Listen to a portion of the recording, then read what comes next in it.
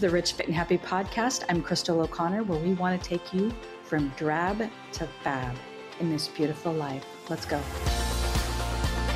Hello, hello. Thank you for joining us today. I have a guest. His name is Bobby. I'll get to that in just a second. But this is only the second podcast since I changed the name to Rich, Fit, and Happy. We were Moxie Business Talk for many years, and I've changed it to Rich, Fit, and Happy.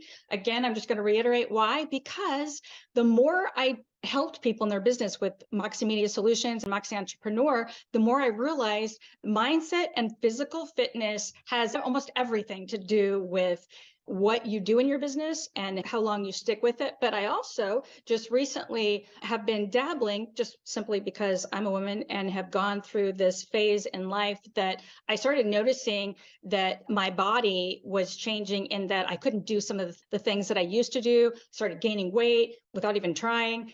Not that I don't like chocolate cake. I'm just saying that I couldn't do the same things.